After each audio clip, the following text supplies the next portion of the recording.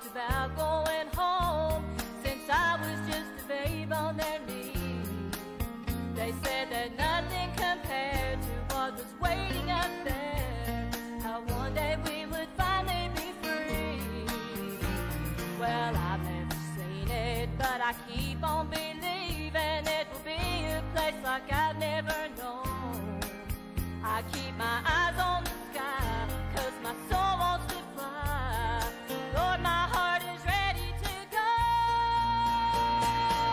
I want to know how it feels to make my way down the street of gold. I want to know how it feels to have a talk with the saints of old.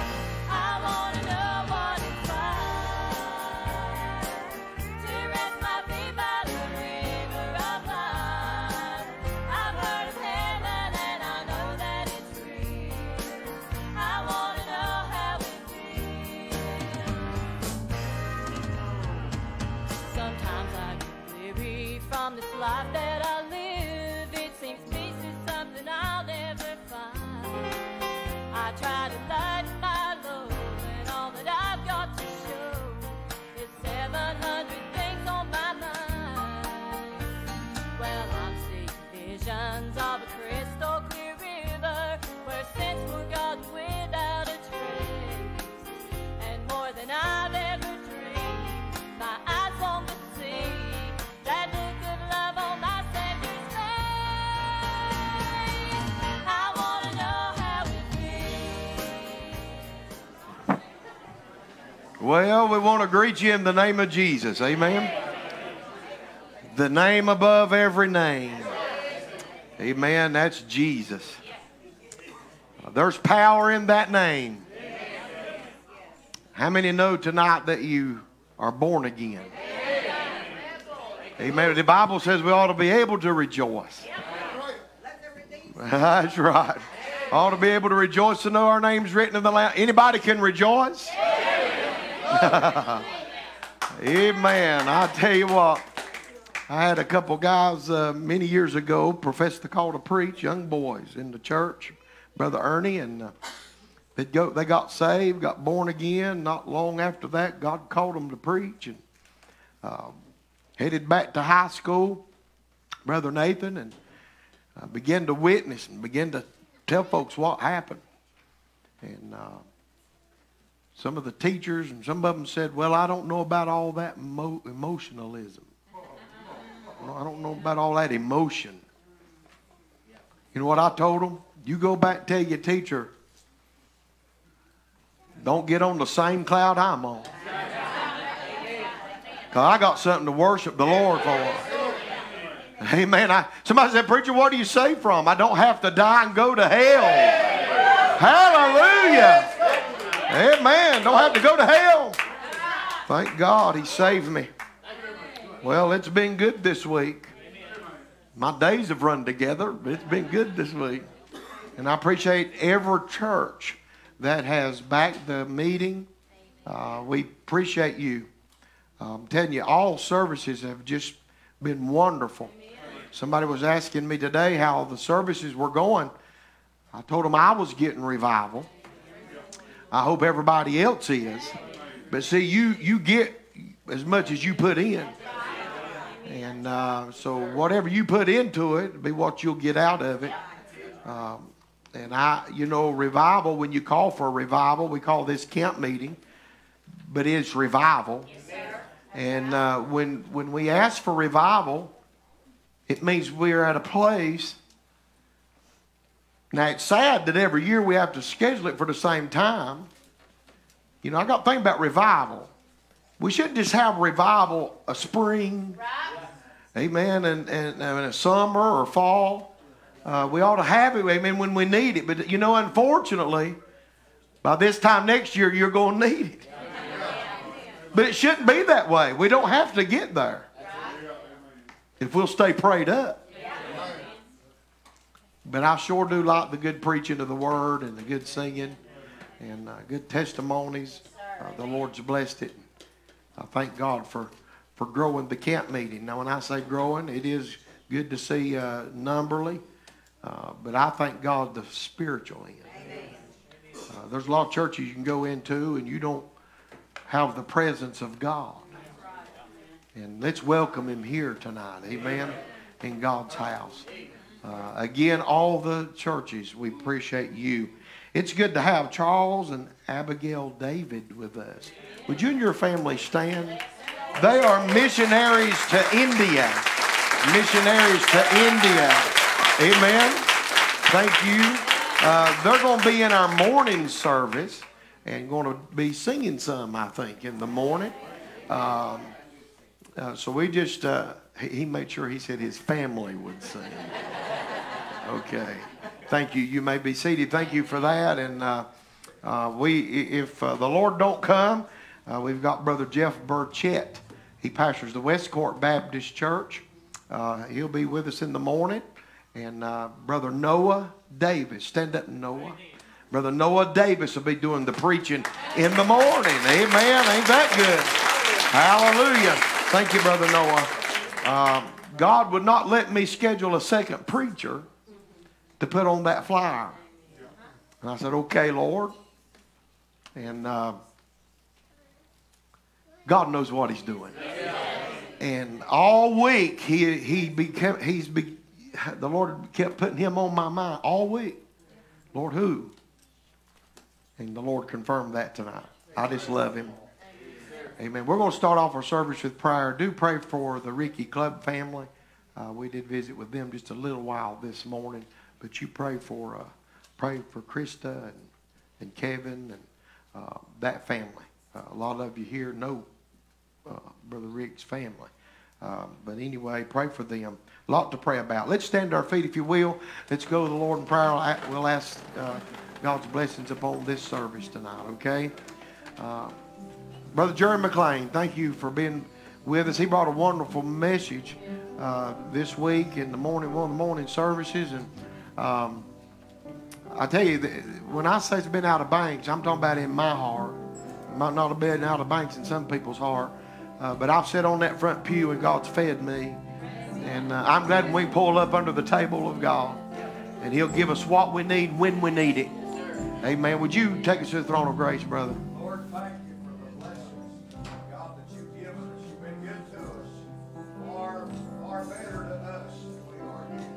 We've been your portion tonight. To honor your name. Yeah. I pray, God, that each and every heart tonight will be lifted up, not in pride, not in exaltation of the flesh. But Lord, as we lifted up to you tonight, we might just thank you for the good things you've done.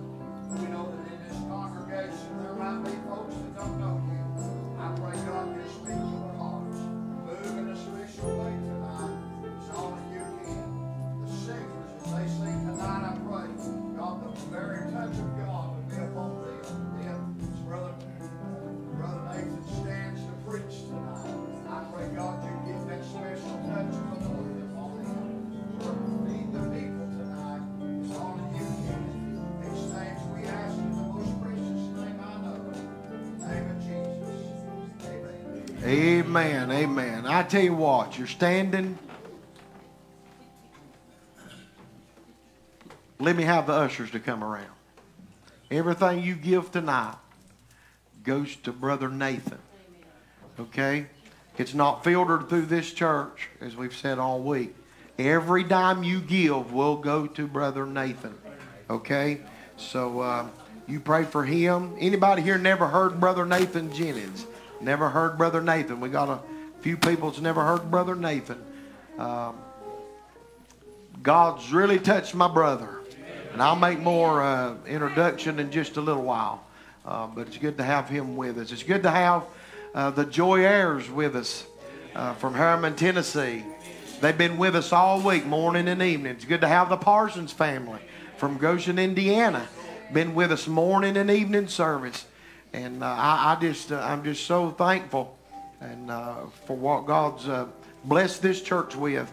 I tell you, you ought to thank God for some good singing. Good old-fashioned gospel singing. Some people don't like me saying that, but let me tell you something. Then you take the book of Psalms out. Now, see, some people don't like. I was visiting a church with me and my family were singing at a big Baptist church for homecoming one time, and he said, "I tell you what," and he said, "we don't clap around here." Now, let me just stop right there. We don't clap around here for entertainment. If you clap around here, you ought to clap to worship the Lord and give Him glory. And I thought to myself then, he said, it's a move of Hollywood. Well, I'll have to agree with that to a point. It is. But as long as we're worshiping God, as long as we're worshiping God, amen, hallelujah, thank the Lord. But man don't need exalted. As long as we can leave this service tonight and He's lifted up, He's exalted, He's magnified. Everything you give in this offering goes to Brother Nathan. Amen. Play while they bring the offering plates. Come on. Joy Ayers, come on. Miss Debbie and Miss Sharon. Amen. Come on on.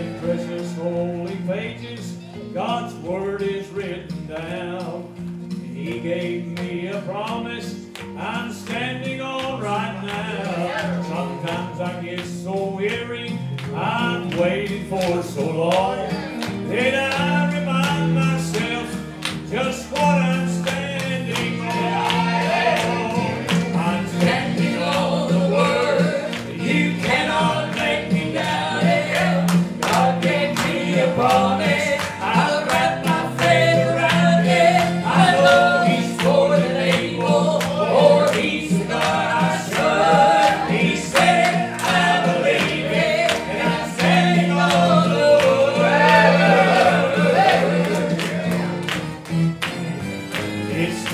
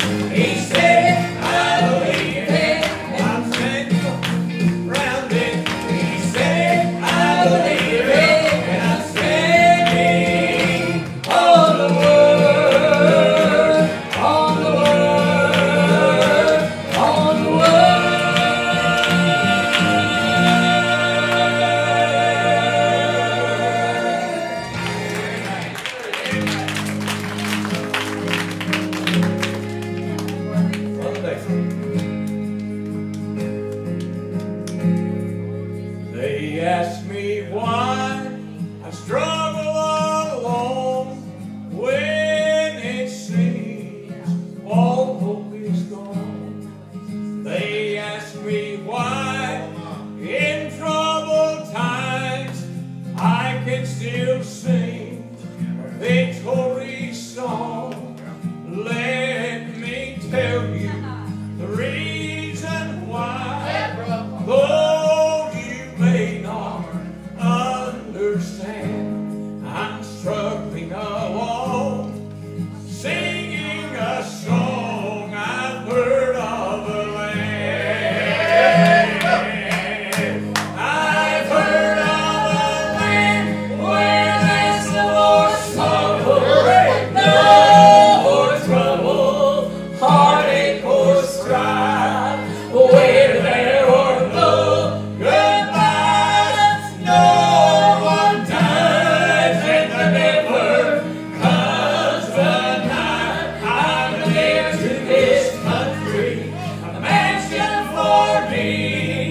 It's being built by Jesus' own hand. Someday I'll live forever there. I've heard of the land.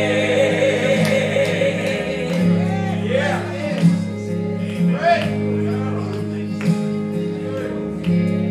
Since I became an heir to this country, I'm not contented here anymore. Come in this life that keep me longing for heaven's fair shore. Oh, but I'll not complain while traveling this way, for He holds my trembling hand. Oh, what a day when I'm carried away. I've heard of the land. I've heard of the land where there's no more sorrow, no more trouble, heartache or strife, where there are no goodbyes, no one dies, and there never comes a night I'm near to this country, a mansion for me. It's being built by Jesus' own hand. Someday I'll live forever there. I've heard of the land. I've heard of the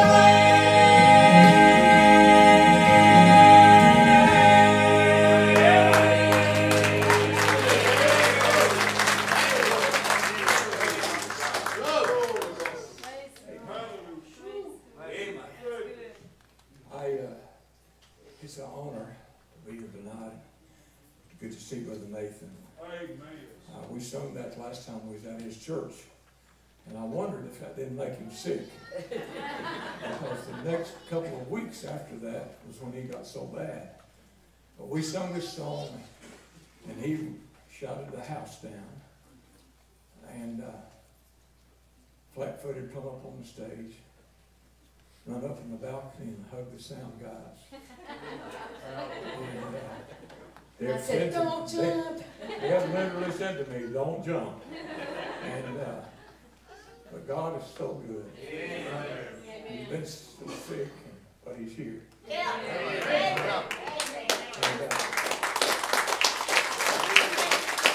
I'm kind of lost as to what to sing, but I want to sing these two songs, and I'm not cutting Deb out. Everything we sung, I've sung, but I feel like we're going to sing this song tonight. And I've already sung it this week. That's all right.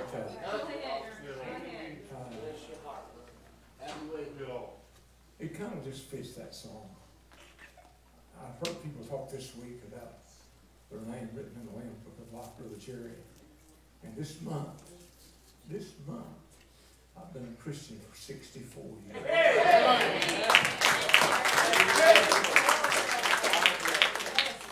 My mama still goes to that little church. And they had a big, long, what we call the mourner's bench. And there were so many people on it, there wasn't room for me and my sister. But aren't you glad there's always room at the cross? I was on the pew up in the choir, and she was on the pew over here on the side. We got saved almost instantaneously together. My daddy picked her up and literally threw her in the air when she got off the altar. She's outstripped us and gone home. One of these days. Bless you, Lord Jesus.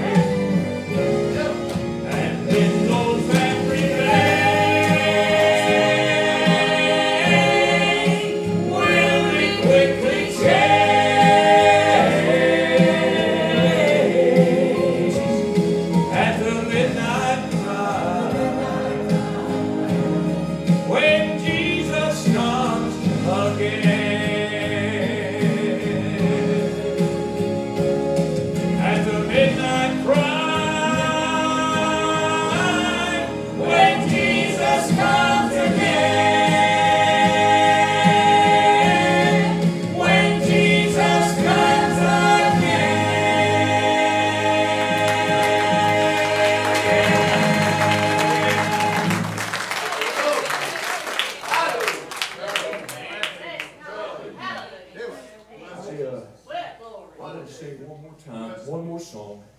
And Deb don't sing on this song, but I want her to stay up here with me. Bless the Lord. Some of you folks have maybe have heard me say this. This is one song that I cannot remember the words to. Can't remember it to save me. And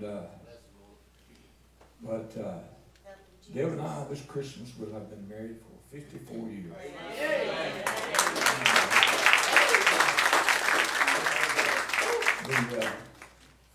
The Lord didn't bless us with children. And it's just been she and I all these years. Brother Jeff, we've done everything together. Grocery shopping, everything. We're hardly ever apart. And but one of these days, one of us is going to be very sad. And our family has had our share of sadness, seems like in the last little bit. As Brother Nathan said, ask him how he was, and he said, all I can say is God is good. And I watched him sitting here with his mom. My mom still lives by herself, 91 years old. And I told him the other night, as long as she's alive, Brother Jerry, I know we've got somebody praying for us. I don't have to worry. I know we've got somebody praying for us. But you folks here this week have been so kind to us. And I want to sing this song. And if you hear, Brother Jeff, that I've died, don't you believe that. I'll be more alive than I've ever been. Yes, sir.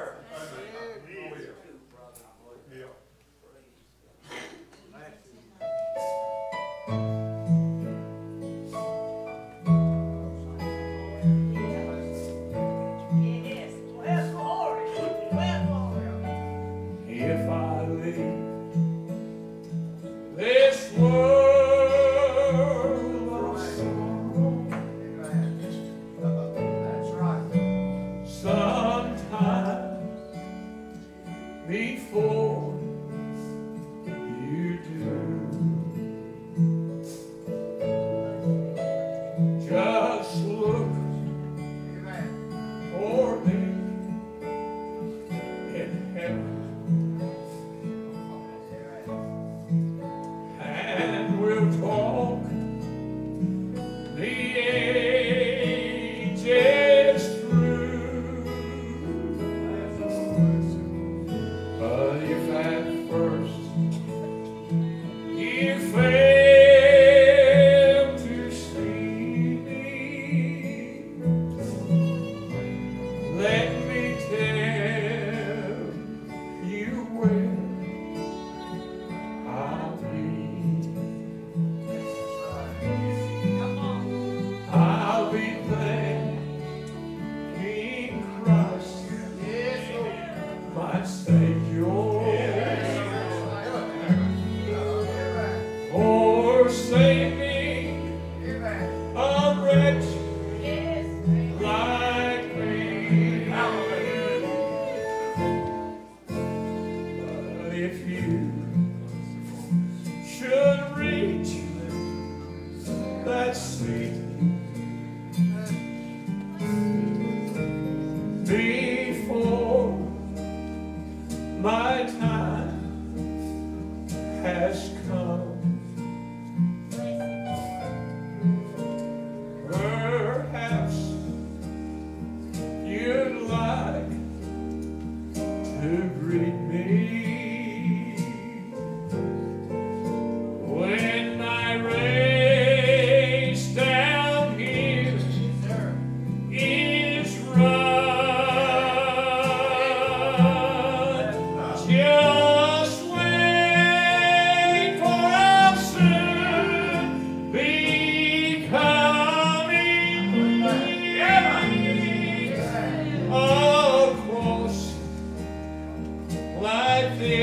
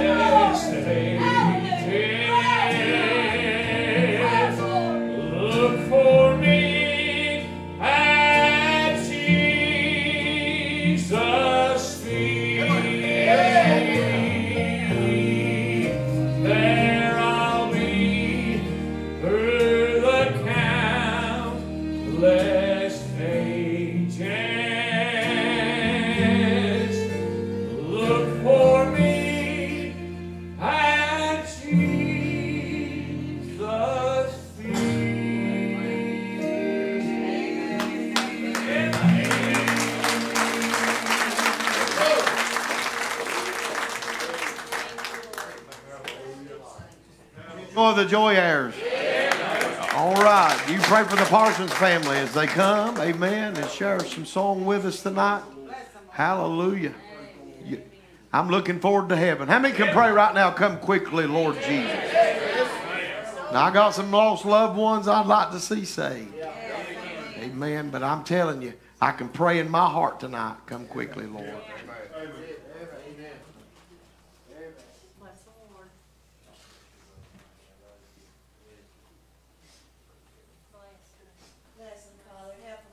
Don't you love the Joy Heirs? I do. Before he made that comment of not having any children, I thought, I think they're old enough to be my mom and daddy. I think I'm going to adopt them. The sweetest people you'll ever want to meet. The sweetest people. I walked up on stage and I made mention this morning about a sister-in-law and her brother. They had just taken him off of life support, and before I made it back down to my seat, he has passed. Brother Ernie asked me about that. That touches me. I don't know about you, but when somebody's concerned, when they pay attention to things that hurt you, and they love you.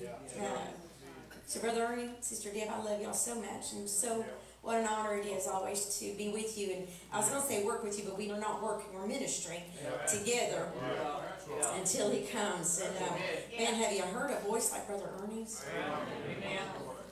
And then when they love on each other up here, when they hold each other so tight, oh my Lord, I love it. Thank you for that godly example. Like husband and wife should love and serve together. I love that. I'm so thankful. Well, Miss Avery's come back tonight. She's going to sing a song for you. It says, he loved me like I was his only child. Oh, I'm sorry, the wrong one. What's it called? The only thing you bought was me. There we go. Gotta get it right.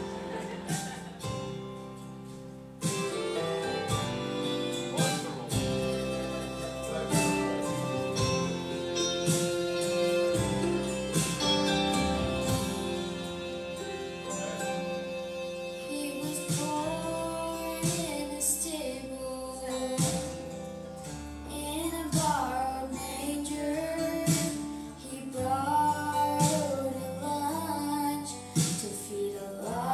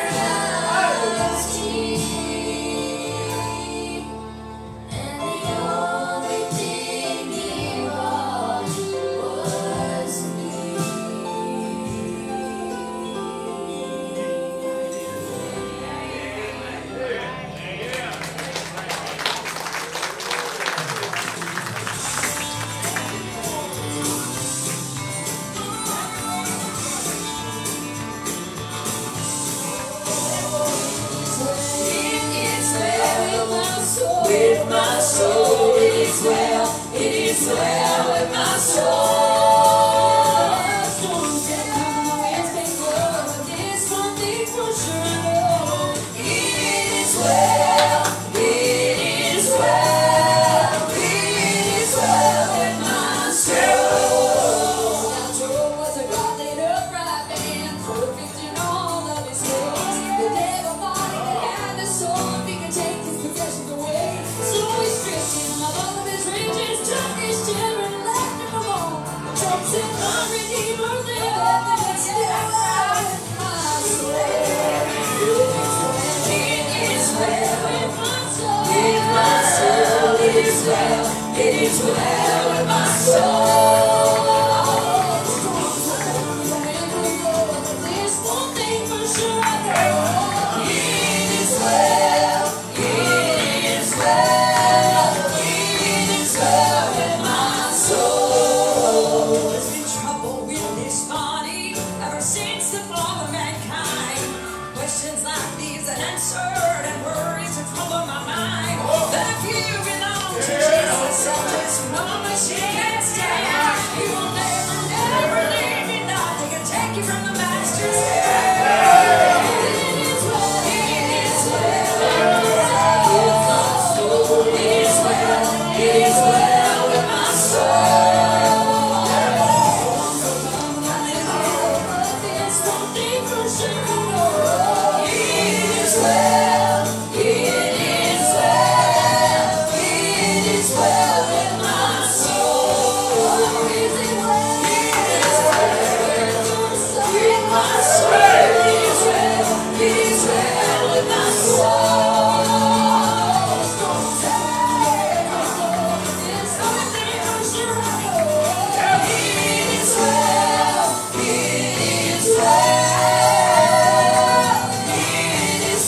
with my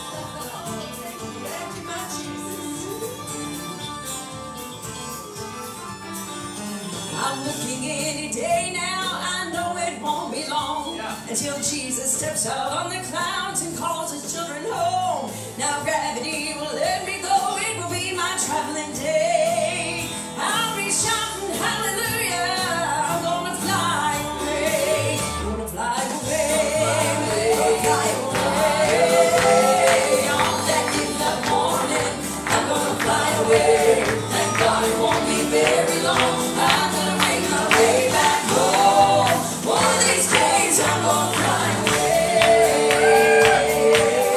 Yes, I am. Yes, you know. Now if the Lord should call me home before that trumpet sounds, and they carry away this house of clay and lay me in the ground, there'll be no need to cry for me, 'cause I don't plan to stay. No, the grave will never hold me here. I'm gonna fly away. Fly away. On that midnight morning, I'm gonna fly away. Thank God it won't be very long. I'm gonna make my way back home. One of these days I'm gonna fly away. I'll fly away, oh glory. I'll fly away. When I die, hallelujah, I'll fly away.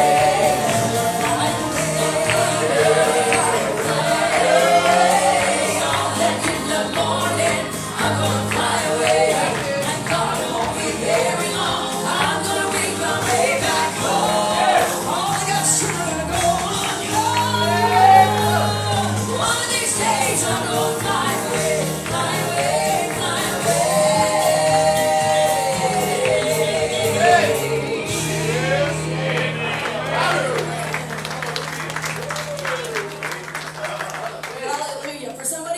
afraid to fly. I'm looking forward to that.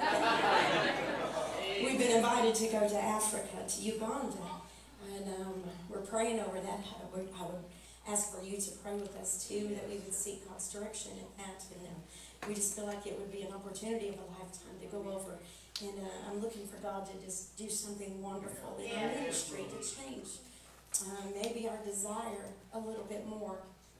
They told a story of, I believe they were playing a game with some of them over there, a pastor and his congregation. Several of them went, and they laid out shoes, and they laid out beans and rice, and they laid out Bibles.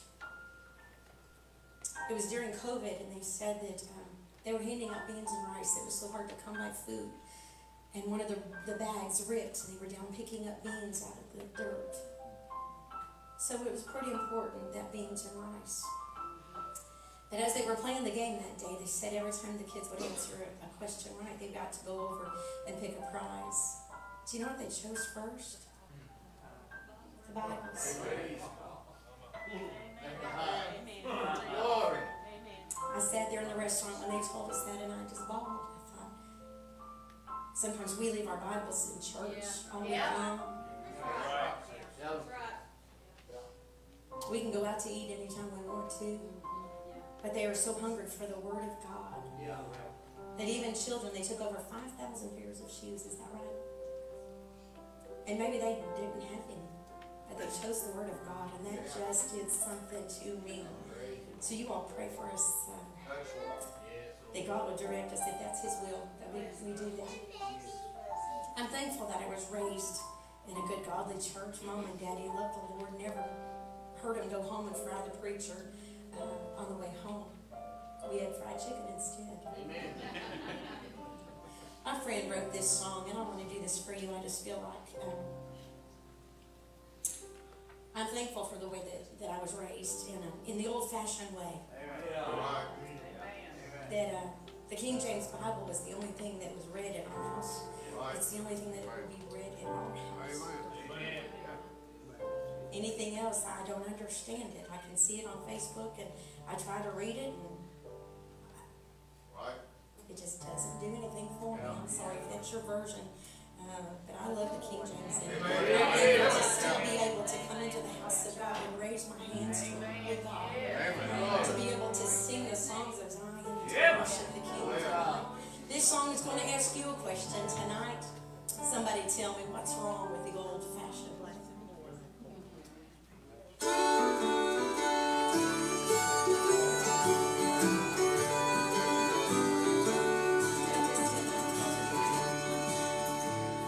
Sat there in a little country church house. I watched the tears fill up the wrinkles on his face.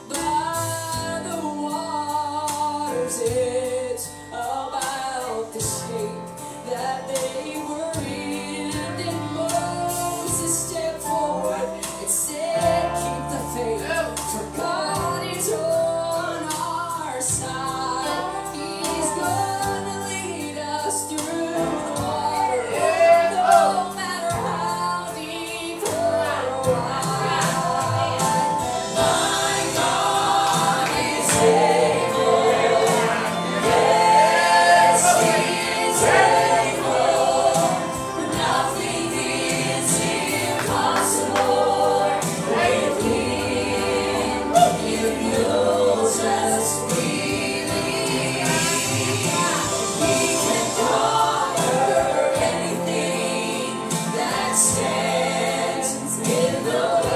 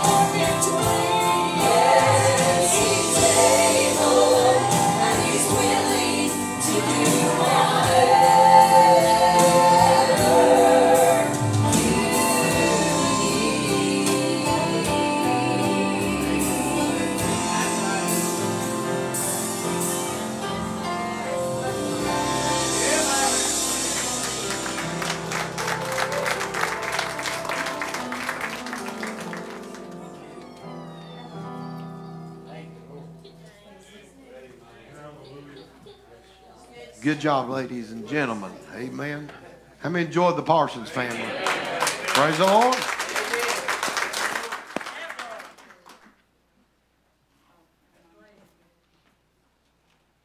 I love good singing, but there's nothing takes place of the Word of God. Every song that was sung, if you listened,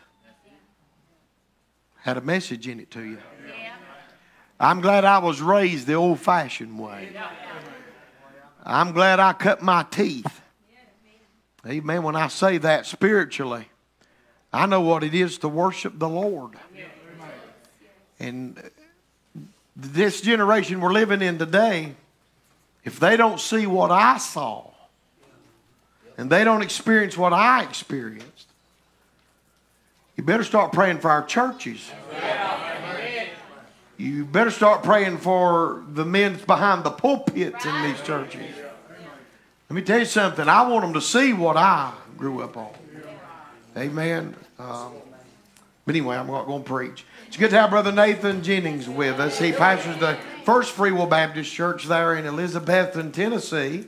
And he just reminded me, the good Lord let our paths cross at this camp meeting in 2006.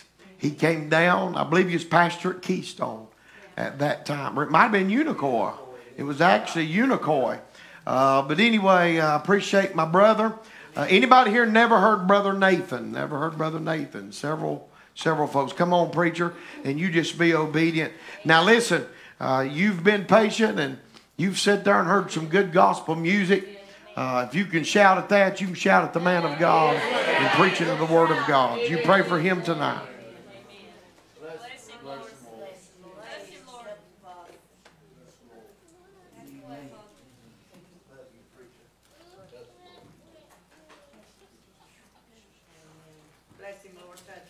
Brother Kenny, bless your heart, honey. You're my hero, brother. I'm going to start coming to his closet. Sharp-dressed men all around. Amen. I'm going to borrow some of their clothing. Well, it's good to be here. I appreciate the sweet spirit of the Lord. Great to be with the Joy Heirs again, Brother Ernie and Sister Debbie. And Brother Ernie may beat me for this. I don't have Facebook. Everybody knows that by now. The Facebook jail story. I'm in it indefinitely. But I get on dawns every now and then. If you've got Facebook, how many have Facebook and have Messenger tied to it?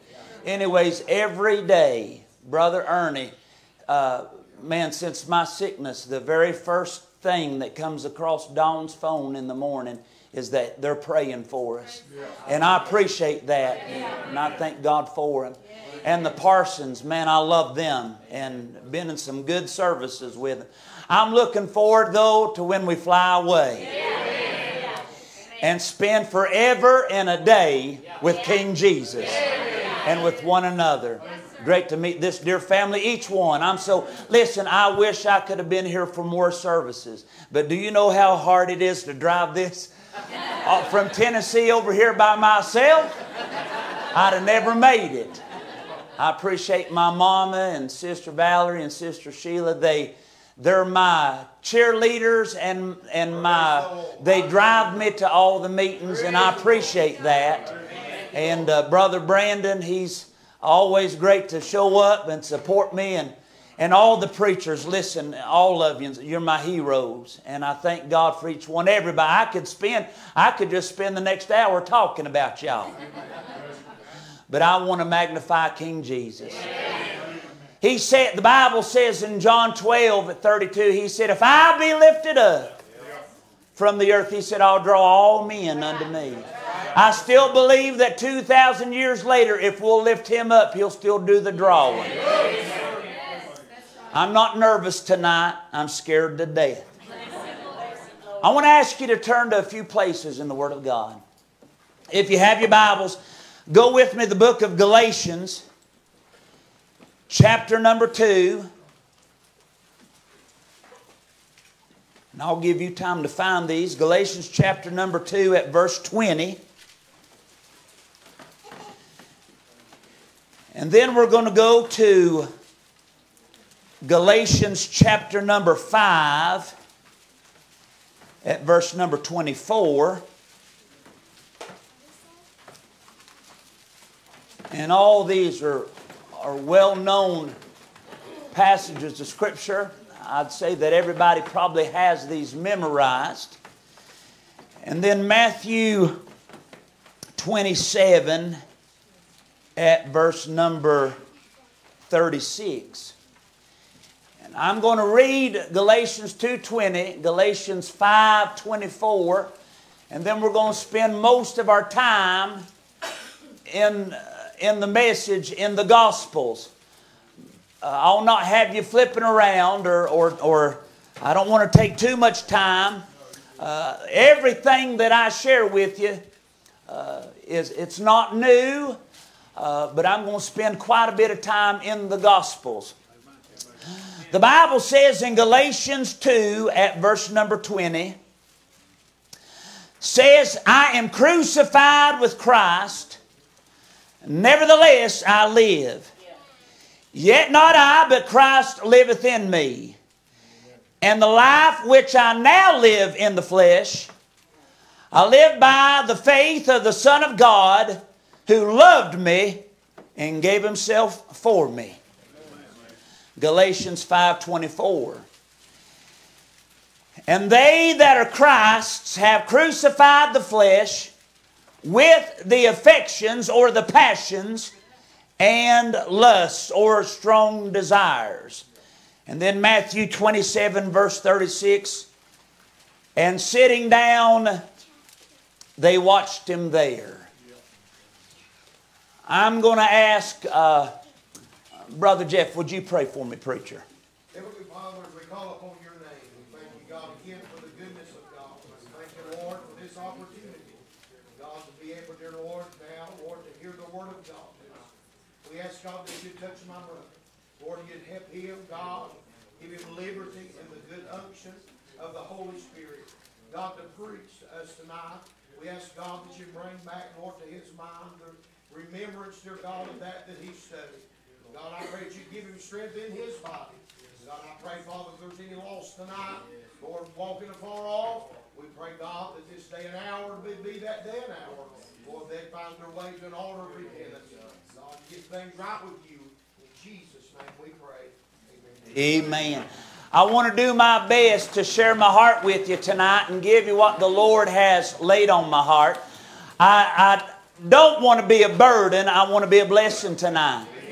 And I have, even though I have not got to attend the services in person, I have went back and watched them in the morning and in the evening, and I've been fed and I've been helped, and I thank God for it. Amen. But the last thing that this preacher ever wants to do is just kill a meeting. Amen.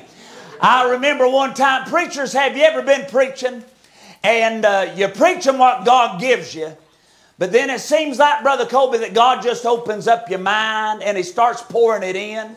And one time, Brother Kenny, I was about at the 25-minute, 30-minute mark on a Wednesday night having myself a time. And I was preaching and it seemed like God just opened up my mind. And even when I tried to get done, God wouldn't let me. Have you ever been there? And so anyway, or have you ever experienced your preacher doing that? And I got to preach and I said, man, I'm trying to land this plane. I kept on preaching, Sister Olivia. And then I went about another 5 minutes and I kept on preaching. I said, I'm circling the field. And I kept on preaching. About 10 minutes later, I said, I'm trying to land this plane. I had a deacon stand up. He said, just go ahead and crash it, preacher. Honest truth, I couldn't tell you what I was supposed to say next, so we just went ahead, wrapped it up, and went to the house. But I do want to be sensitive to the Holy Ghost. Now, the Bible, it's a different thought tonight. The Bible says in Galatians 2:20, now I love the entire Word of God. I love Genesis 1:1 to Revelation 22:21. I love it all. I love the concordance. I love the maps. I love it all. I love my little ribbon that's hanging from my Bible. I like it all. And but if I had to have a life verse or a favorite verse, it would be Galatians 2:20. And it says, I am crucified with Christ. That means I have died to self, and I have been buried with Christ, but I have risen to walk in the newness of life. Now I know to the believer, I know to my brothers and my sisters, if I say that I've been crucified with Christ, you understand that terminology. If you have been saved and washed in the blood of the Lamb, and your name has been written down in the Lamb's book of life, you know what it's like to take off the old coat and to put on the new coat. You know to have the old Adam nature crucified and the old Adam nature laid to rest. Amen. He who was dead have been quickened. Amen. How many is glad that you've been saved? How many is glad that you've been born again? You've been adopted into the family of God. You have been regenerated. The Bible says in 2 Corinthians 5:17, therefore if any man be in Christ, he is a new creature. Old things have passed away, and behold, all things have become new. I'm glad tonight that the old man is dead. I'm glad that we don't have to be what we used to be. We don't talk how we used to talk. We don't walk like we used to walk. We don't go to the same places we used to go. We don't hang out with the same people that we used to hang out with. You're watching better programs. You're reading better books. You find yourself in an old-fashioned, amen, Holy Ghost, praise God, filled house of God. Amen, reading the King James Bible. Amen, old-fashioned Holy Ghost, singing, sweating, praise God, aisle running, pew jumping, gravy eating, biscuit sopping, preaching. Ain't nothing like it, hallelujah. I love the old time word. And so you've been crucified, but now to this world, if you said, oh, I'm dead. I'm dead to the flesh. I'm dead to self. I've been crucified. They'd say, how can you be crucified and yet still alive? Well, it's what's on the inside. I heard an old man of God, a dear man of God years ago by the name of Morris Mounts. I was about 7 or 8 years old. I'll be 44 in December. I got saved when I was 7, June the 7th, 1987. 12:03 at night time by my bedside, my dear mother led me to the Lord Jesus Christ. I ain't never got over it. Amen. I'm like Brother Jeff, stay off my cloud. Hallelujah. Amen. Hey, when somebody as big as God moves on the inside of somebody as little as you and me, He's going to stick out. He's going to show up somewhere. He said everybody, every man, every woman, in their heart they have a throne. And He said, if you're on the throne, Jesus is on the cross. He said, but if you're on the cross, Jesus is on the throne. Listen, if you are on the throne of your heart, if you're leading and guiding and directing your own life, amen. Hey, listen, anytime that I've tried to do it my way, anytime I tried to fix any situation, amen, and I went by what Nathan did or by what Nathan says or does or knows, amen, I didn't do nothing but flop. But it was a good, glad day in my life when I let Him not just be Savior of my life, but be the Lord of my life. So the Bible says that we've been crucified with Christ. Nevertheless, we live. And it's not us, but it's Christ that lives in us. And then the Bible says, in the life which we now live in the flesh, we live by faith in the Son of God. Amen. Who loved us and gave Himself for us. Now the Bible says again, I'm just using this as a springboard, says if we live in the Spirit, and they that are Christ have crucified the flesh with the affections and lust. If we live in the Spirit, let us walk in the Spirit. And then the Bible says this, in Matthew 27:36, and sitting down, they watched Him there. I've been thinking, Brother Anderson, about Calvary. I've been thinking, Brother Jerry, about the cross and about the scene there. And the other night, God moved upon my heart a couple of weeks ago, and I was thinking about the cross of Calvary. And I know to look at the cross. I know to see the passion of Christ. I know that it is a picture of death. But when I look at the cross, I see a pattern of how we ought to live our life. You say, preacher, what do you mean? I've always said this. I can remember several years ago, I was going through a low place. Amen. And I tell you what, the devil knows how to work on the minds of a child of God. And the devil really knows how to push the buttons of a preacher. Now, I can't speak for every man of God, but there's been a whole lot of Sunday evenings and Monday mornings that I've resigned. Amen. There's been, especially the last year, I thought, man, I ain't no count to nobody. I can't be a help to nobody. I might as well just get out of it. But I'm thankful that God wouldn't let me. Amen. I know that the devil has some power, but God has all power. He said, all power is given unto me both in the heaven and the earth. Amen. Amen. I'm glad I'm part of Team Jesus, Sister Angel. And so, anyways, I got to thinking about the cross, and I know that it's a picture of death, but a pattern of life. And I remember on a Wednesday afternoon, about 15 years ago, I told my papa, I was pastoring in Johnson City at the time, and I went, and Papa said, boy, you seem heavy-hearted. I said, I'm done. I said, Papa, I read, I study, I preach my heart out, and it seems like it ain't getting, it seems like all I'm doing is preaching to the wall. I think I'll just quit. Papa said, I think that'd be good, son. That's what you need to do. He said, man, I'd just get out of it if I was you. I said, that's what I'm going to do. He said, I just wouldn't go back to that church. I said, bless God, I ain't. He said, I wouldn't even pick up the Bible and try to preach no more. I said, that's what I'm talking about, Papa. He said, yeah, I'd just go ahead and quit on the Lord. And I said, what? And he said, yeah, he said, you know, he said, remember when Jesus was going to the cross of Calvary, he said, you know, he stopped and he questioned and he guessed and he thought about quitting. He said, but aren't you glad that he didn't? And I said, Papa, Jesus never quit. He said, that's right.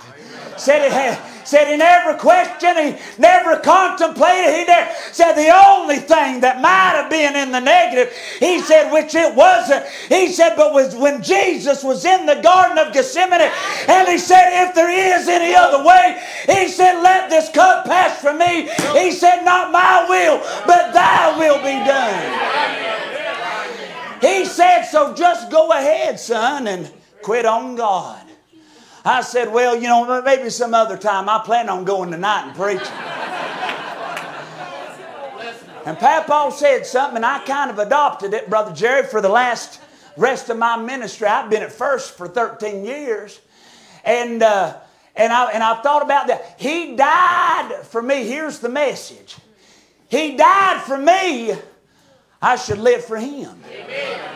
He died for you. You ought to live for Him. Amen. Hey, I'm telling you, God has never been bad to me. God has never one time done me wrong. On the worst days of my life have still been wonderful. Amen. Because I still have the joy of the Lord. I'm glad we still have the joy of the Lord. We can have a peace that passes all understanding. Even when we don't understand it all, I'm glad we can have a peace in the midst of it all. So the Bible says, sitting there, they watched him. And I've thought about it. I mean, he's already been arrested.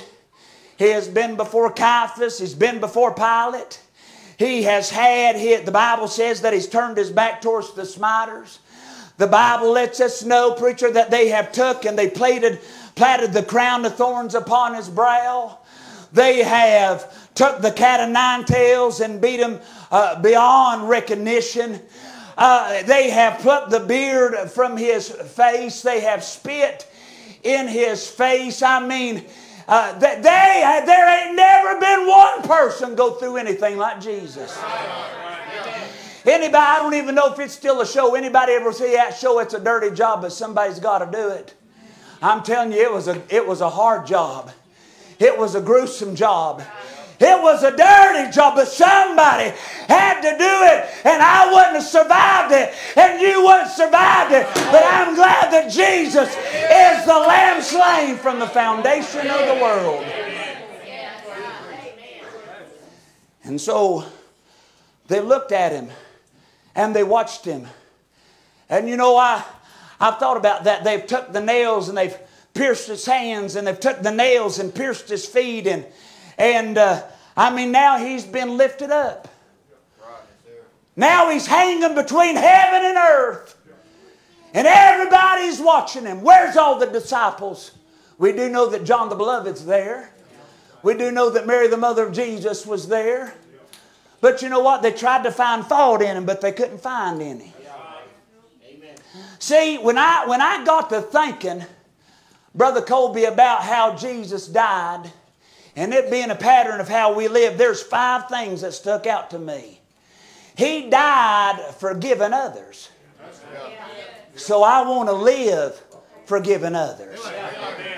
I mean, here it is. Judas said, he said, I've sinned in that I have betrayed not innocent blood. He said, the innocent blood. Pilate couldn't find no fault in him. 3 times Pilate washed his hands. Even the Roman soldier, the centurion, he said, truly, surely this man was the Son of God, is the Son of God. But they just seen him as human. But they still couldn't find nothing wrong. See, where did they do wrong? They did wrong, and that they murdered somebody that was innocent. But he said, Father, forgive them, for they know not what they do. He wasn't talking about they're crucifying an innocent man. He said, they just don't realize that I'm the Son of God. They don't realize that I'm the Savior of the world. And the very first thing we hear from his lips is, Father, forgive them, for they know not what they do. He's dying for every one of us. He's dying for the souls of mankind. He's dying for every sin that was, is, or ever will be, because he died for them all. Amen. Paul said this in 1 Timothy 1:15. He said, this is a faithful saying, and it's worthy of all acceptation. Christ Jesus came in the world to save sinners, for who I'm chief. He who was rich became poor, that we might be made rich. Amen. He who knew no sin became sin for us, that we might be made the righteousness of God. And so he died forgiving others. What a testimony. What a witness. Amen. And listen, we're told in the Word of God, if someone smites you on the cheek, to turn the other cheek. But I'm telling you, I don't know if anybody, maybe everybody else has arrived.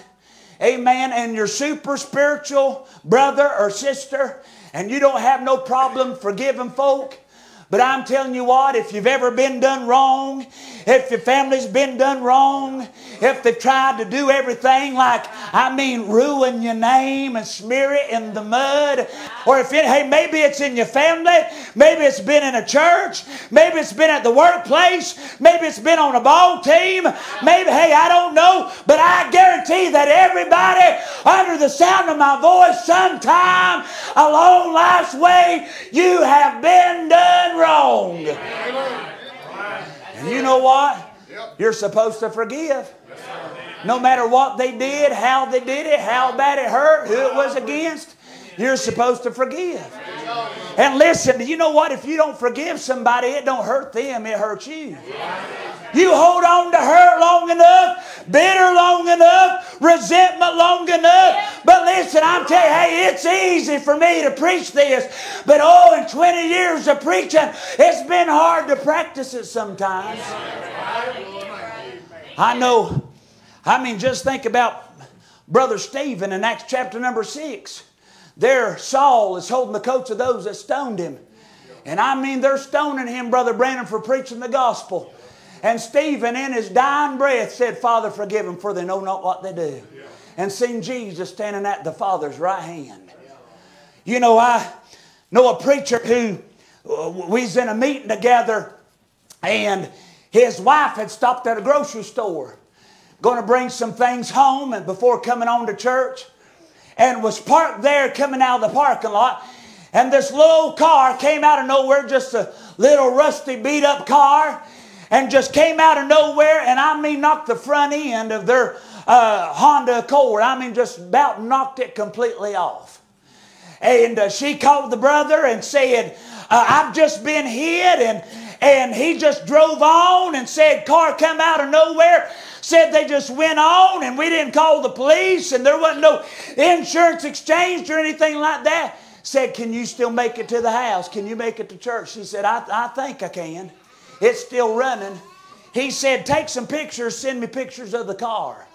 And so I'm talking, Brother Jeff, the front end, I mean, it's dragging the ground.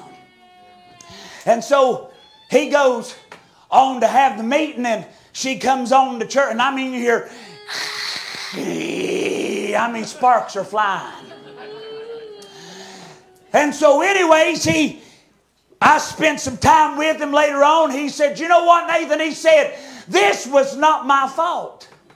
This was not my wife's fault. And he said, I'm going to go ahead and I'm going to pay the deductible. And he said, but there ain't no way that I'm going to drive around with my car looking like this. And said, I'm going to take it to somebody that I know can fix it. You know what? I guarantee along life's way, everybody's been sideswiped sometime. Amen. Somebody said something. Somebody's hurt your spirit. Amen. I mean, sideswiped you. Why do you want to go through life, amen, carrying your bumper around when you know who you can take it to, you know where you can take it, and you know one who can fix any shape that you're in?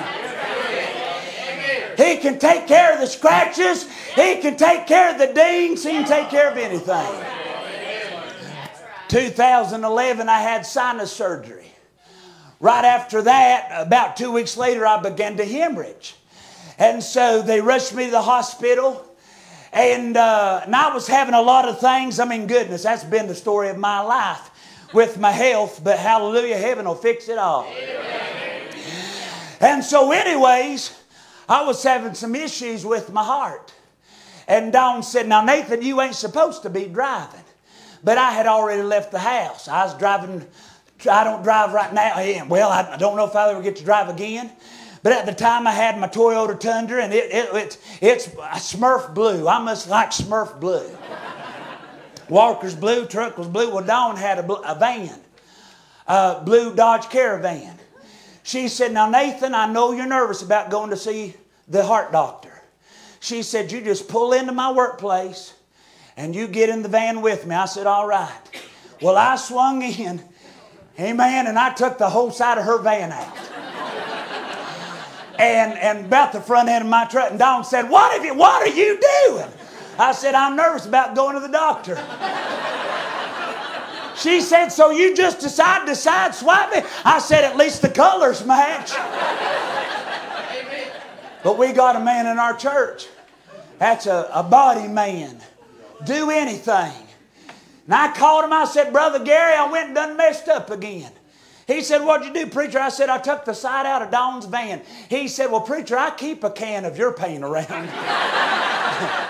I mean, he's fixed the hood. He's put 2 headlights in, 2 tail lights. I mean, how many, sir, just thank God I'm off the road now. I mean, they've almost revoked my license of driving this. And so anyways, I said, can you fix the truck? Man, he fixed it like nothing ever happened. I took the van to Brother Gary and Brother Jeff. He took his thing out, looked like a hairdryer. And he put it up against the side of that door and it just popped right out. And he buffed it right out. Hey man, listen, what I'm trying to tell you is there may be somebody here tonight that's hurting. There might be somebody here tonight that's got some dings and got some bumps and some bruises and you've been done wrong, but you're in the right place. There is one, hallelujah. There is one that can fix it all. He can take any mess, turn it into a miracle. He can take your brokenness and turn it into a blessing. That's what God can do. He said, Father, forgive them, for they know not what they do. He died forgiving others. I want to live forgiving others. And then number 2, He died with fervor. He had compassion. He loved people. I mean, He is doing, Brother Noah, He's doing the greatest work in all of humanity. The greatest job, the greatest task. He didn't come to do miracles. I'm glad He did. He didn't come to meet needs and feed folk, and I'm glad He did. He did all that. But He come to die. He come to die, be buried, and rise again on that 3rd day. That's why He came. And so while He's up there, being the sacrifice, being the great high priest, being the Lamb of God, which taketh away the sins of the world, amen, He stopped for a moment and He looked down at His sweet mother. And you know what? One of the things that bothers me about my mama's got macular degeneration. And she just about cannot see. She goes, and I'd like for everybody to help us pray. She goes to see another specialist in April. Or excuse me, what month are we in? I don't even know who I am. August, thank you. August the 14th on her birthday. And she goes to see a specialist. But Mama could wake up tomorrow and be completely blind. I used to drive her to her appointments. Now she drives me to mine. And she says, son, what are we going to do? What are we going to do if I can't take you to your appointments? I said, I guess we'll call Uber. Amen. We'll get Valerie, Brandon, somebody come get us. Amen. Because I don't know the blind woman or the lame man. I don't know. I don't know. It could be dangerous either way. Amen. I had a Brother Jerry, I got tickled.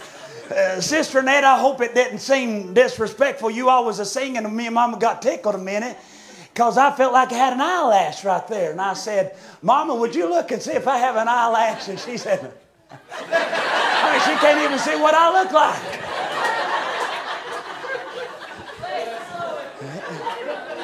I mean, honest truth. And you say, well, you shouldn't make light of it. Listen, when you're dealing with stuff, hey, you can cry enough.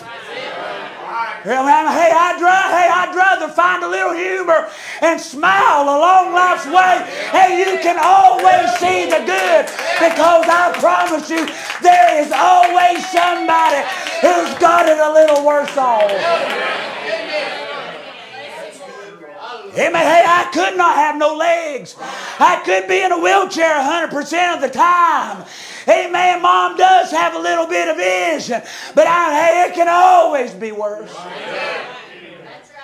And so I'm always thinking about my mama. And right there, Jesus says, woman, behold thy son, and son, behold thy mother. He was taking care of his mama because he had compassion, he had fervor. But you know what? They wasn't the only two that got a blessing. They wasn't the only two, amen, that was shown compassion. The Bible says in Jude 1:25, some having compassion making the difference. Now, Brother Kenny, I want to be careful. All I know to do is pray that if it's God's will for you all to go to Uganda, that God will just open the door and let you know. Amen. But I tell you, Sister Chloe, if He does open that door and let you all go, I pray that He let you, because you've got a compassionate heart and a loving heart and a giving heart and a ministering heart. Amen. And I pray God let you all show so much compassion that even the lions and the giraffes get saved. Amen. I just threw that in there. Amen. Barney Fife says giraffes are selfish, if you've seen that episode. So they need to get born again. Amen. If you ain't seen that, you need to go home and watch that episode. Amen. It'll help you. And so anyways, there was a thief. The second thief. Yes, sir. Another malefactor. He said, Lord, would you remember me When you come into your kingdom, He said, today thou shalt be with me in paradise. He didn't have to join a church.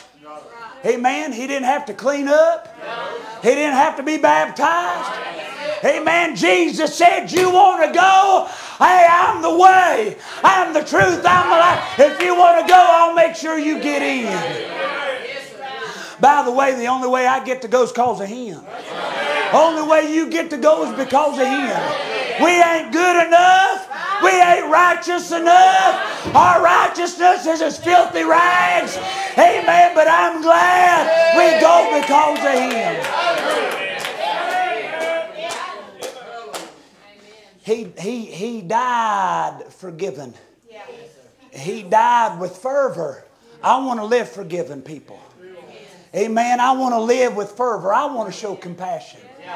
Amen. Not everybody that you meet. You know what? My grandfather, you don't hear a lot of people say this anymore. My grandfather was a godly man. Some of you got to meet him before he went to heaven in 2010. But my papa said if people would just be soul conscious. Have you heard? I mean, that everywhere you go, everybody you meet, amen, are either going to heaven or hell. And if we could be soul conscious, if we could realize the person we're standing behind at the Walmart, or a person we're sitting beside at the doctor's office, or the fellow student at the desk next to us, or what, if we would realize that not everybody has had the opportunity, amen, to be in church and hear the gospel, amen, like you've been given. This precious family from India, and I mean, my. It's, if we could just sit down and talk about the doors that God's opened for y'all and the people that you've seen saved and the lives that you've seen changed. But hey, I'll give you an example. They say, well, there in Tennessee, in Johnson City, Elizabethton area, that's the Bible Belt. Sister Angie, is it called the Bible Belt in this area too? North Carolina, Western North Carolina and Tennessee, I don't know. But in our area, everybody's saved. They all saved. Man, we can't get nobody lost to get them saved. Amen. I mean, hey, everybody's going to heaven. I mean, did you know that, by the way, everybody gets to go to heaven? But not everybody gets to stay. Everybody will stand before God, either at the judgment seat of Christ or the great white throne judgment. But I'm telling you, bless God, unless you've been washed in the red royal crimson blood, you ain't going to get to stay.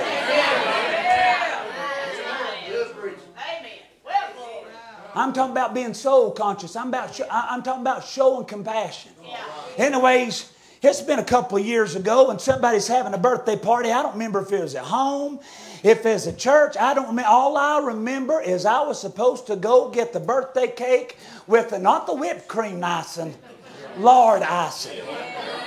Amen. I love the Lord and I love lard.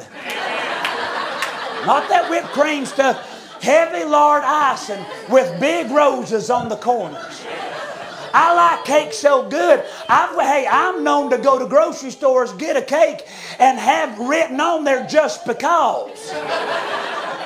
I mean, my mama, am I lying? Am I lying hand on the Bible just because I want a cake? Somebody's having a birthday somewhere.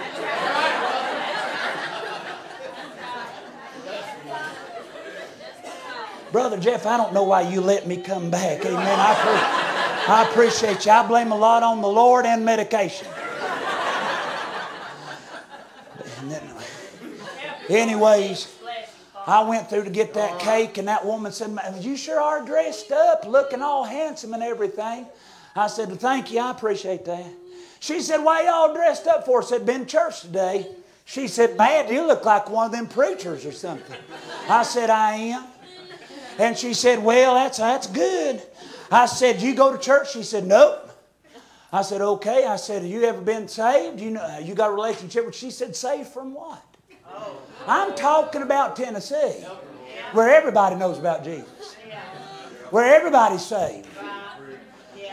And I said, saved from hell. She said, if there is a hell, she said, I'm living in it right now. And man, hey, I forgot about that cake. Amen. I tried to witness to her and tell her about King Jesus. Somebody sent me a video, man, a month or two ago. I can't remember. And Pentecostal service, I don't know it, man. It was getting on like Donkey Kong, and I liked it. And there was, preachers. There was like 50 preachers on the stage, and there was this big preacher, Brother Jeff something, big preacher, and he was talking about getting a haircut. And he was talking about having a barber that he's went to for years that he loved. And he said, when you're on the road, he said, you got to choose other barbers sometimes. He said, but anyways, he was home and he had called his barber. Said, you just come on in. I hope I'm telling this right. Said, you just come on in. I can fit you in today. Anyways, he showed up at his barber shop and he went in, and somebody told him at the barber shop, said, so-and-so, your barber had to step out. Something unexpected come up. And he said, well, I'm here. Might as well go ahead and get a haircut. He said this woman came up and had like striped pants on, polka dot pants on, striped shirt, socks didn't match, tennis shoes didn't match, had hair spiked up, all kinds of different colors, had like 50 piercings in her face and all that. And he said, oh my. And she called his name, and he thought about saying he had to step out. Anyways, if I can remember this right, said this, he was getting his hair cut, and she said, what do you do for a living? And he said, I'm a preacher, works at some kind of evangelistic center. She said, I just was there the other day. And he said, you, was that evangelistic center where I work? She said, yep. She said, my mama's a dope addict. Said, I've got family that's on drugs. And she said, there's no hope. And she said, I went in looking for something to help. And long story short, he sat there. And this is a preacher. He said, and by the way, I guarantee every one of us as children of God, somewhere along the way, we've judged somebody. We judged a book by its cover because they didn't look how we looked or whatever. Amen. But I'm telling you, everybody deserves to hear about Jesus. Everybody deserves an opportunity for Jesus, amen, to come into their heart and to their life, amen, and turn their life around.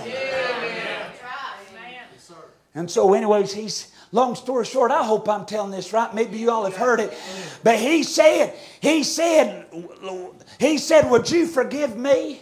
He said that I've never told you about Jesus, or that I sat here and I didn't tell you about Jesus. And she was looking, if I remember correctly, anybody ever hear his story? Said, I'm going to go down and I'm going to get a Bible study from the outreach center. And said, I'm going to come back, and on your break, we're going to sit out there in the park, and we're going to do a Bible study together, and I'm going to tell you about Jesus. See, he had compassion. You know what? We need compassion. Amen. You know what? There's Christians in our area. Listen, there's preachers in our area, sad to say. I love them, want to go to heaven with them, but they act like not everybody deserves to hear the gospel. They get that Jonah syndrome. You say, what's the Jonah syndrome? Well, God saves Nineveh, and Jonah got mad about it. Amen. It's getting quiet. Listen, if it gets quiet, I get more nervous and I preach longer. So anyways, he died forgiven. He died with fervor. But then I thought about this, Brother McLean. Earlier, I was over there in the book of Galatians. And I thought, now you might not see this, but God showed it to me. I believe he died with the fruit of the Spirit. Yes, sir. Amen. You say, preacher, I don't see that. Well, in Galatians chapter 5, at verse number 22, but the fruit of the Spirit is love. John 3:16, for God so loved the world. Yes, amen. That he gave his only begotten Son, that whosoever believeth in him shall not perish but have everlasting life. Jeremiah 31:3, he loves us with an everlasting love. 1 John 4:19, we love him because he first loved us. John 15:13, greater love hath no man than this, than that a man would lay down a life for his friends. What about Romans chapter number 5 at verse 6? For when we were yet without strength in due time, Christ died for the ungodly. For scarcely for a righteous man would one die, yet peradventure for a good man some would even dare to die. But God, he commendeth his love toward us in that while we were yet sinners, Christ died for us. He died loving us. And then you know what? The Bible says that the fruit of the Spirit is love and joy. You say, you believe, preacher, that Jesus died with joy? Well, the Bible says in Hebrews chapter 12 says that we're surrounded by so great a cloud of witnesses. Let us lay aside every weight and the sin that does so easily beset us. Let us run with patience the race that is set before us, looking unto Jesus, the author and the finisher of our faith, who for the joy that was set before him endured the cross, despising the shame, and he sat down at the right hand of God the Father. Amen. I believe it was a joy dying for you. You say, preacher, how could you? He loves you so much. When he was on the cross, you were on his mind. You can go on down through there. What does it say? The peace. Amen. He gave us peace through it. And then long suffering, or suffering long. At any time, he could have stopped it if he wanted. Amen. At any time, he could have called 10,000 angels. I was thinking, Pastor Jeff, in the Old Testament, one angel slew 100,000 in one night. Jesus could have said, that's it. I've had enough. And could have just took and opened up the earth and swallowed everybody. But he showed what's it say? Love and joy and peace and love. Gentleness. He showed it to his mama, showed it to John, showed it to all of us. Right. Gentleness. And then what does it say? Goodness, faith. He had faith in the Father. Right. Amen. Amen. He had faith, and then I think about this. The Bible says meekness. You know what that is? That's strength under control.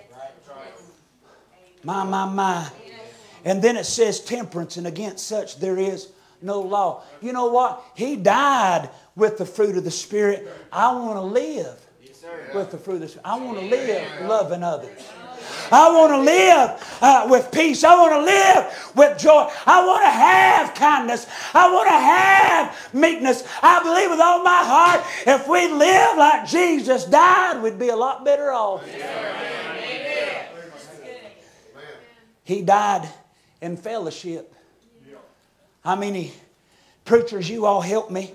What he said, Father, forgive them, for they know not what they do.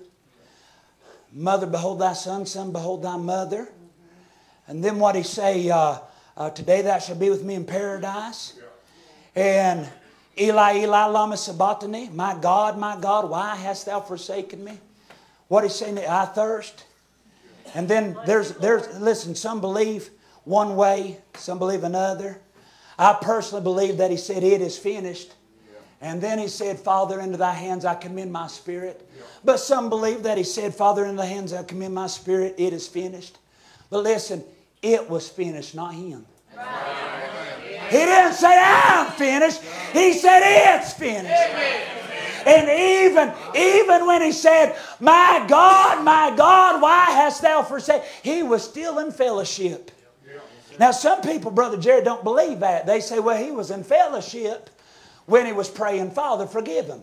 And then he was in fellowship when he said, Father, I'm commending my spirit. But listen, even when God had to turn his back on his own son because he could not look upon our sin, he was still in fellowship with God. You said, where do you see that? Because he was doing God's will.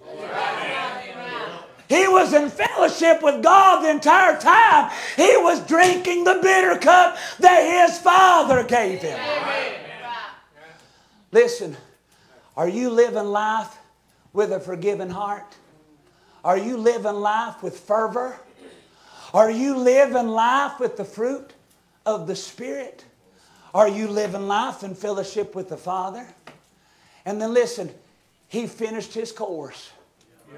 He finished his fight. Amen. He went all the way. Paul said in 2 Timothy chapter 4 at verse 6, he said, for I am now ready to be offered, and the time of my departure is at hand. I fought a good fight. I finished the course, and I've kept the faith. I'm 43. I don't know how much longer I've got to live. Listen, the rapture could come that quick. I might live to be 83. You know, I have Brother Kenny, I have, do you and your sweetheart sister Annette, do you still have like dreams? And I mean like, I'm not nightmares, you know. I have them all the time. But I mean like, I'll put it like this. Me and Dawn, we've been married coming April 24 years. I want to grow old with her. I'd like to know what it's like to get matching jogging suits. Go walk the mall in the morning. Go to IHOP, get the senior special. So far, even Biden hadn't messed that up. For $3.99, that's 2 eggs any way you want them. That's 3 strips of bacon, hash browns, hallelujah, and 5 fluffy pancakes. And you can get maple syrup, blueberry syrup, strawberry syrup. What I like to do is take the pancakes and have 1 syrup with each one. Amen. Listen, that's living. It touched my heart. It always tugs at my heart when I see Brother Ernie and Sister Debbie. Man, I want to be all right, Sister Debbie. I wouldn't hurt you all or make you mad for nothing. But I thought to myself, Brother Ernie, when you said there'll be a day. See, you all remind me of my grandparents. Done everything together. I mean, the only thing my papa did by himself was deacons meetings. And the only thing my grandmother did was women's auxiliary. They done everything together. You all maybe not know about Pals in this area, but we have a restaurant in our home called Pals. And they got, amen. They got hot dogs and Frenchy fries. And my mama and papa would go every Friday and they'd get out these little plastic trays from the trunk and they'd get a hot dog apiece and they'd get a large Frenchy fry and divide it between the two of them and get a Pepsi. And they'd have dates every Friday. Saturday morning was time for Hardee's biscuits and gravy. And as they got older and as I got older, one time I said, Mama and Papa, I'll come with you to Hardee's one Saturday. Papa said, no, that's our time. You've got a wife and children now.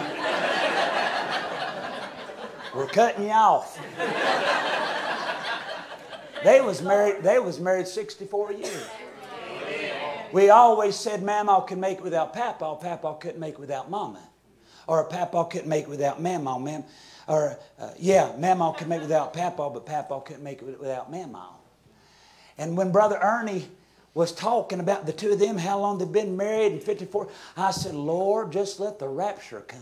Amen. I would not want to hear Sister Annette, Brother Ernie saying, my wife has passed. And I would not want to hear Sister Debbie say, my Ernie has passed. But I thought, Mama, I was sitting right there and I thought, man, that'd be, I don't even want to think about it. Now, I tell you right now, and Brother Jeff, I've told you about my funeral if I die. But Dawn can make it without me. I couldn't make it without Dawn. Amen. I tell her that all the time. Now, I pray that just the rapture will come. But you know what? I'm planning. Now, I'm planning as if I'm going to live another 30, 40 years. One day I may never get to drive a car. I may never trade. The next thing I'm going to get is a high-powered hover round.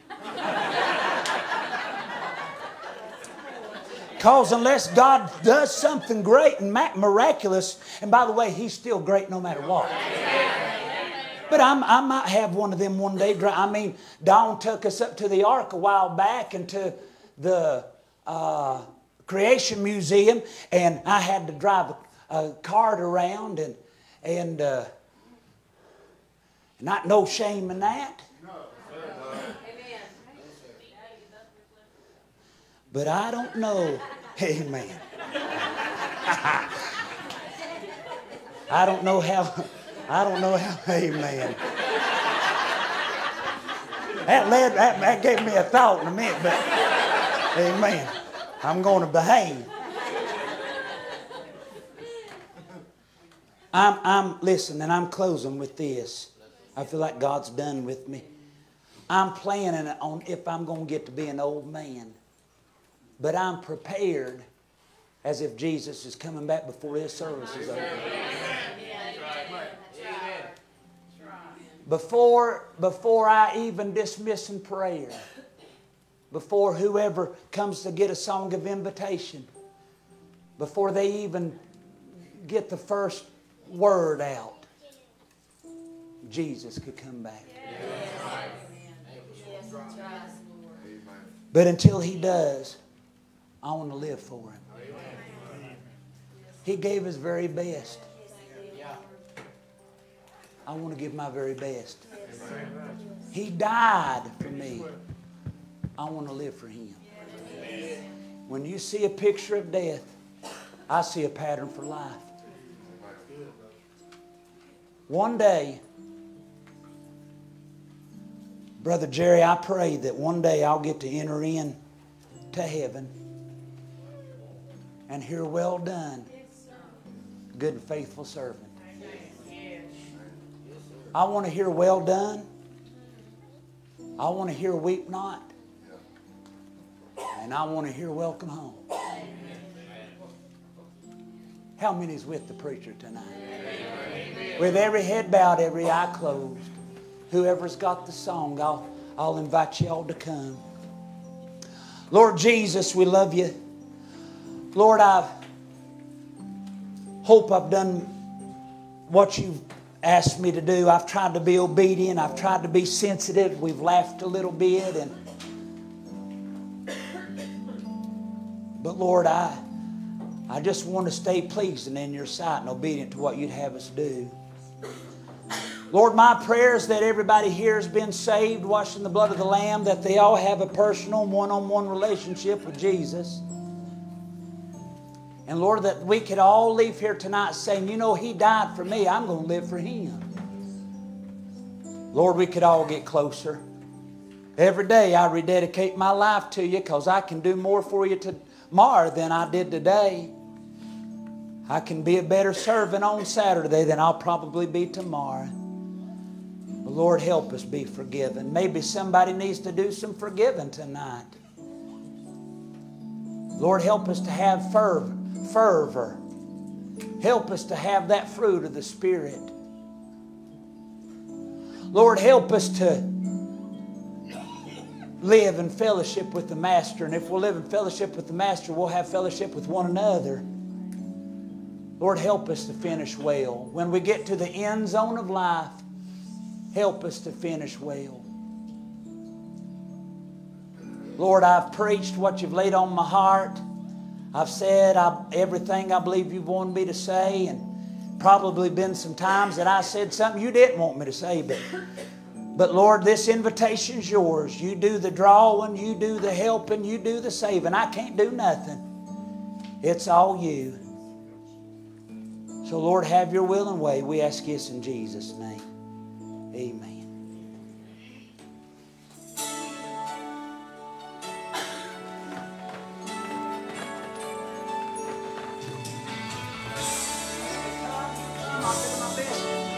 We'll get right in here and pray with you.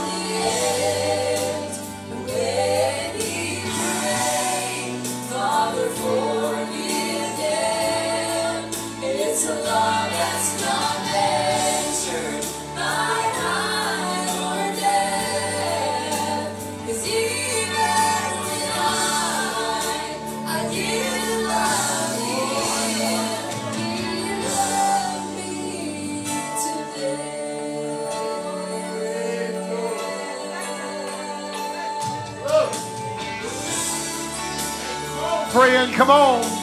This altar's open tonight. How could He love someone like me as undeserved?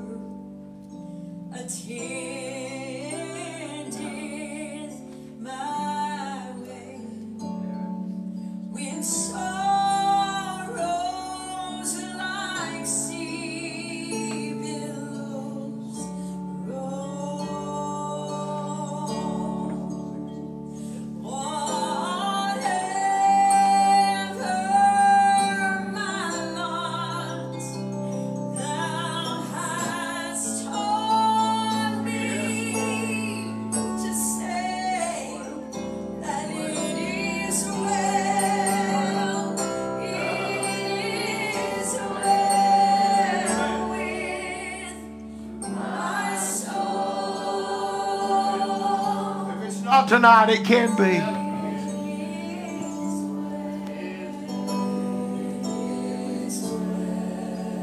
With my soul, with my soul, it is well, with my soul.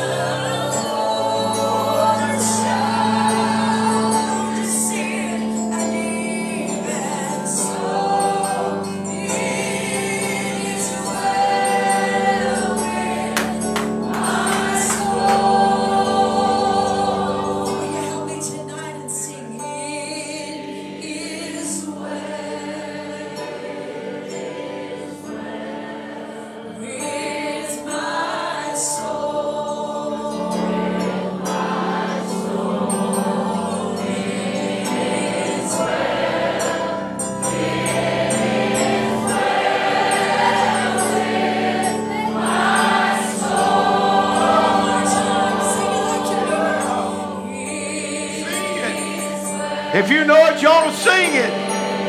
Hallelujah. With my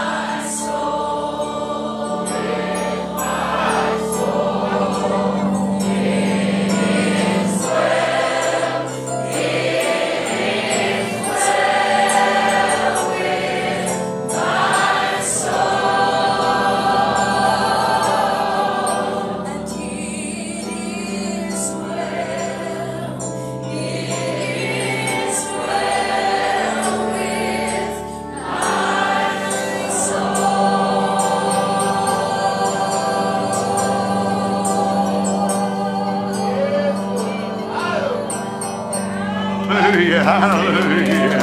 Amen, amen. Thank God, thank God.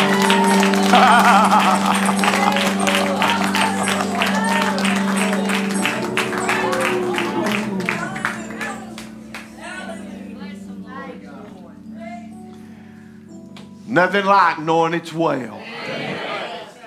I'm glad I go home tonight and go to bed. And I'm glad I can sleep. Because I know that if I don't wake up in the morning, I might say goodbye here, but I'll say hello over there. That's my heart's desire. Praise the Lord. I'm glad I know it. If you're leaving this service tonight and you don't know that peace, you can know Him tonight. I believe the altar call's been sufficient. See, God's a gentleman. Have you enjoyed the service tonight? Hallelujah. You can give the Lord a hand. That's nothing wrong with that. Praise God. Appreciate the good word of God. I appreciate Brother Nathan. You continue to pray for him and lift him up to Jesus. Brother Larry, is it okay to announce your revival? Tell me the dates again. September 18th. September the 18th, Brother Nathan will be at the Bethel Free Will Baptist Church and revival, September the 18th. So go and be a part of that revival meeting, okay? All right, as we dismiss tonight, thank you for being again in God's house. Remember, in the morning, we've got Brother Noah Davis to be doing the preaching, Brother Jeff Burchett from the West Court Baptist Church, and then, of course, tomorrow night, Brother Joe Arthur from Harvest Baptist Tabernacle there in Jonesboro, Georgia, will be with us tomorrow night, all right? The Parsons family will be back, but I think you're having to leave after the morning service. Is that correct? The Joy Hours will be back with us in the morning, but they'll be leaving after the morning service. How many's enjoyed the singing and the preaching tonight? Amen. Hallelujah. Thank you, each one that's been on the altar. God bless you. Now, you that's done plan to lay out tomorrow morning, and y'all's done plan to not come back tomorrow night, the steakhouse don't have nothing. And your groceries could wait till Saturday morning. Oh, God, people said? Because I'm telling you, if you miss it, you're going to miss a blessing. Amen. Come back and let's go set our feet under the table of God. Amen. All right. And it's good to have, again, Brother Charles and Abigail. Is that right? David. Amen. And their family with us. They'll be with us in the morning. Praise the Lord. I'm glad they're visiting with us. Missionaries to India. Praise the Lord for that. Give God the glory. Every church and everybody that's really bad. Our folks that going home, you've outdid yourself. Hadn't they fed you good? Oh, yes. Very good.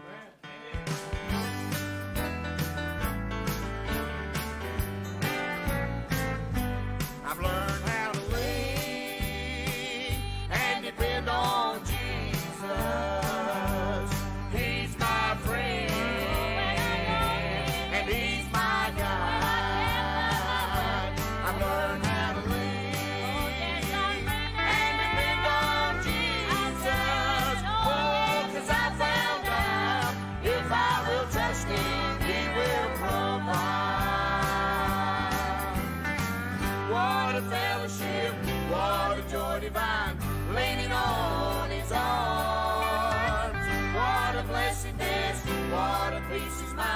just lean on his arms. I've learned